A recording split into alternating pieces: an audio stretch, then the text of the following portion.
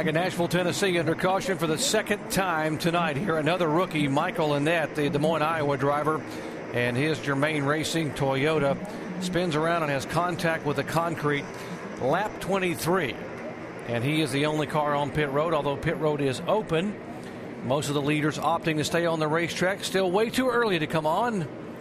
And we've had two rookies in trouble, bringing out two yellow flags.